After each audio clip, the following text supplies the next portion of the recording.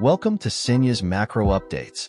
Today, we'll be highlighting the new features that have been added after the last macro showcase. Let's begin with the new monitoring option added to all Mighty Omega macros. This feature allows you to receive reports on your Discord based on the image option and time interval you select. For example, if you choose Fatigue for the image report, it will send a screenshot of your fatigue. Alternatively, selecting Screen will send a screenshot of the entire Roblox screen. If you input 5 as the time interval, this report will be sent every 5 minutes. Moving on, let's explore the new Strike Power features.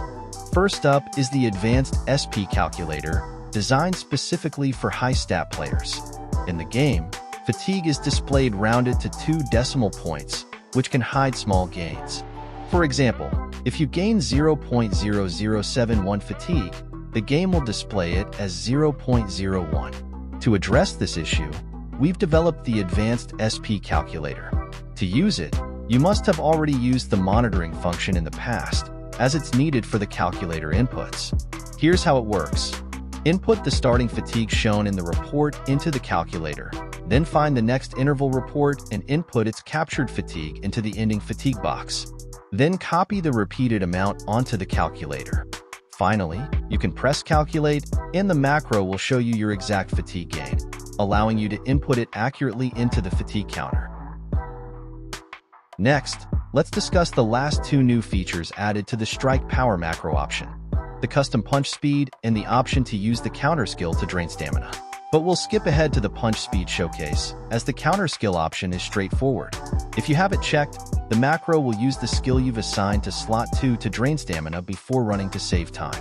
However, we recommend using a weave with high stamina usage for optimal results. Now, we will explain how to use the new custom punch speed function. Start by pressing the Adjust button, and the macro will have you input the delay between each M1 combos. The higher your SS stat, the lower the delay you will input. Let's start with 1500, which is for very low strike speed stat. Also remember to put on your limb weight first if you plan to macro with it.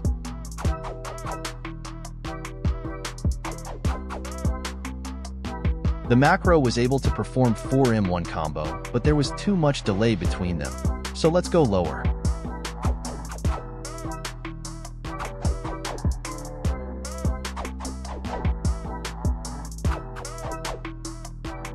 That was a bit faster, but I think we can go lower because we have over 1k strike speed stat.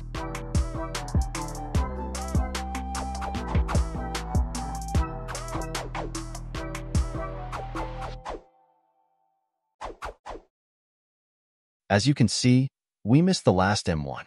That means 700 was too low. Let's increase it to 800 instead.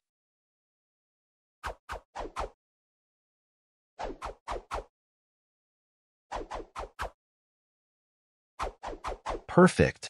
We can now move on to the next input, which is the delay between your M1 combo and your M2. We know 800 is too slow for our 1k strike speed stat. Let's start with 600.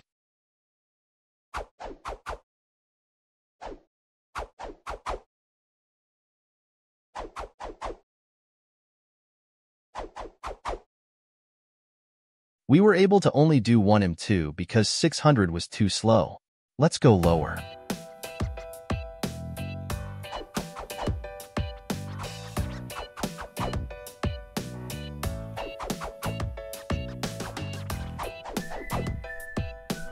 Okay, so we did 2 M2, but I think we can still go faster.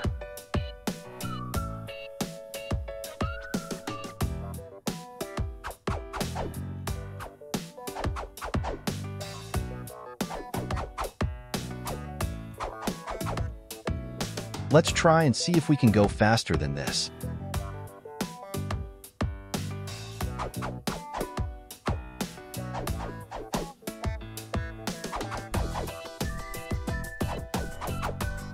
Looks like 0 was too fast, so we skipped 1 M2. Let's increase it a bit to 50.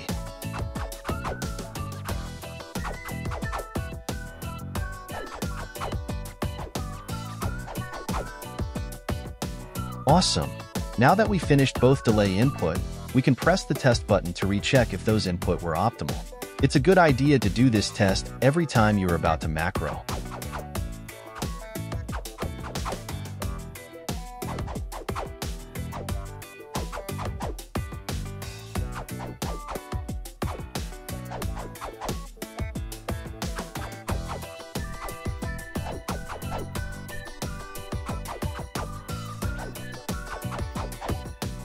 Nice.